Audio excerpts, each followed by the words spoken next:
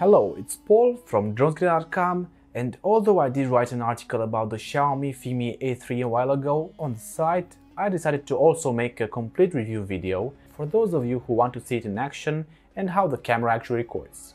There's also going to be a few more videos comparing it with the DJI Spark and the Hubsan Zeno. I won't go into a detailed unboxing of the drone, but overall the quadcopter comes with everything it needs for working properly, including spare props, the transmitter, battery and charger.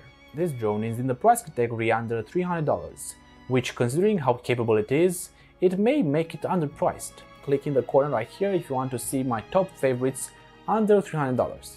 A really unique aspect of this drone is that it comes with a very capable transmitter, with a big screen in the middle of it. This screen receives a 5.8 GHz signal from the camera, which means there's almost no lag, but also that the image can be grainy if you go farther away. One really cool fact about this drone is that you can also use any 5.8 GHz FPV goggles to see everything directly and fly it in first person. This can be especially useful when there's strong sun outside. The controller sticks are really high quality and the overall build itself is very well done, with minimal buttons to press. For example, there is a 4-directional joystick on the right that controls the menu functions, a return to home button, photo and video buttons, scroll wheel for changing the camera angle slowly, and a scroll wheel for changing the exposure. You can also put the drone in sport mode or GPS, depending on what you want at the time. There is an amazing advantage of having the menu and every setting right in the transmitter.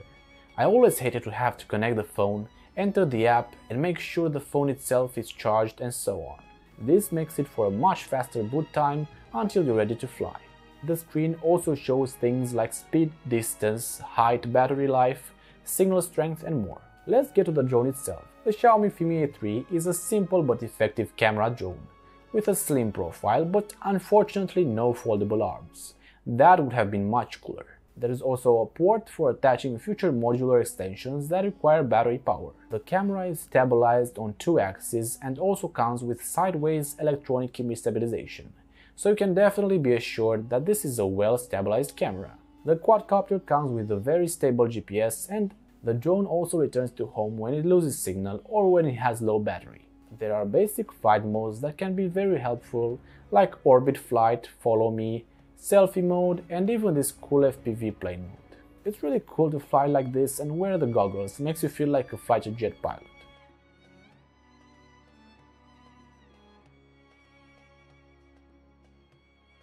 This is how the follow me function works. It's quite precise from what I could see, but the downside is that the drone doesn't turn at the same time. It only follows straight. The orbit mode has a few settings that you can adjust even while it's doing it, like speed of rotation, direction and circle size. And as you can see, you can also change the camera angle as you please. The drone doesn't come with any cameras underneath or fancy obstacle avoidance sensors. The range of the drone has been tested to be somewhere at around 1 km maximum, but it starts losing image transmission sooner than that, which makes it harder to see, but then again, I tested in a city which has a lot of interference.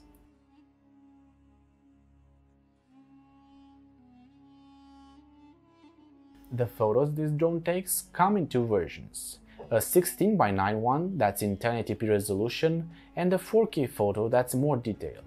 This actually makes it quite good if you're looking for a cheap high-quality photography drone. As you can see, the image isn't perfect, as sometimes it looks overexposed, which means the dynamic range isn't the best. Yet with some careful manual adjustment you can take some amazing footage that, as you can see, is very well stabilized. Never before has this been possible for under $300. So if 1080p is enough for you and you want a good stable drone to play around with or actually take some awesome photos and videos with, this is the one. The battery lasts for about 18 to 20 minutes, which is quite a lot. I recommend getting a spare one though. I will leave links in the description for the drone and spare accessories.